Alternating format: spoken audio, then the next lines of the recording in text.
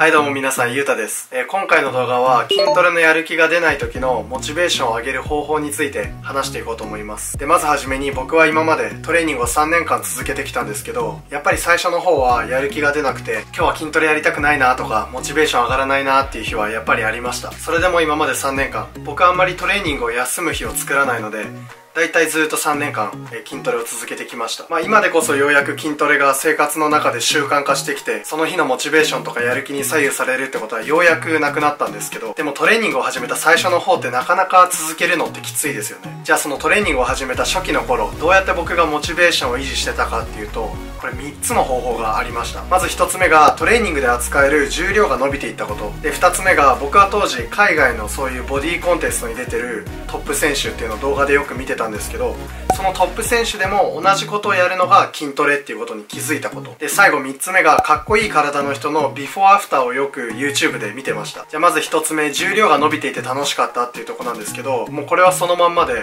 何でもいいと思うんですけど、僕だったらその時はベンチプレス。トレーニングをしていく中で、そのベンチプレスの重量が徐々に伸びていったことが楽しくて、それが一つモチベーションの維持につながってました。その時のベンチプレスのフォーム、今思い出すと、いいフォームではなかったなとは思うんですけど、ただこの扱える重量が伸びていくっていうのが目に見えるステップアップとして嬉しかったです。これが僕の場合はベンチプレスで重量が伸びるっていうことだったんですけど、これは例えば重りを上げれる回数が増えたとか、トレーニングすることで食べる量が増えたとか、本当に小さいことでいいと思うので、要は自分の少しの変化でも気づいて、それを無理やりモチベーションにつなげていくっていうのは大事です。じゃあ次2つ目、トップ選手も同じことをやるのが筋トレと気づいた。これ例えば野球で言うと、強い学校と、そこまで強くない学校とだと練習する環境も違うし、環境が違えば内容も変わってくる。例えばそういう強い学校のスポーツ科の人たちとかであれば、たくさんの部活に打ち込める練習時間があったり、あとはいいグラウンドがあったりで、優秀なコーチがいて効果的な練習メニューを作ってくれたり、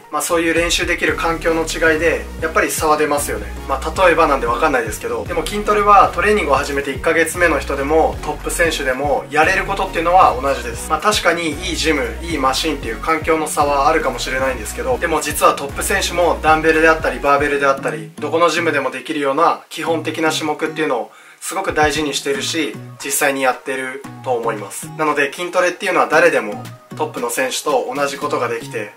すごい運がいいなと思うので、僕はそう思いながらモチベーションを上げて続けてました。で、最後3つ目がかっこいい体の人のビフォーアフターを YouTube でよく見てました。多分これ YouTube で筋トレ体変化とかって調べたら出てくると思うんですけど、その何がモチベーションにつながったかっていうと、今はすごいかっこいい体の人でも、昔は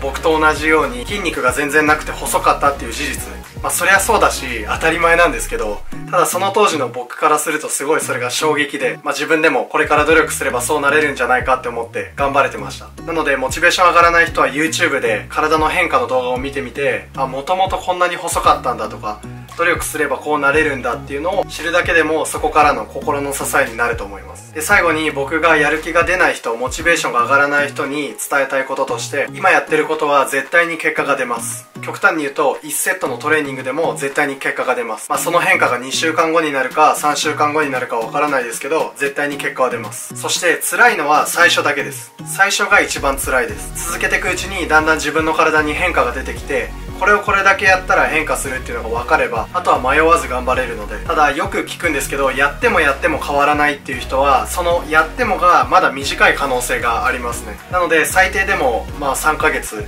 もうすでに3ヶ月以上続けてるっていう人はもう1ヶ月2ヶ月頑張って続けてみてほしいです。はい、そんな感じで今回の動画は終わります。皆さんの役に少しでも立てばいいかなと思っております。ぜひチャンネル登録もよろしくお願いします。ではまた。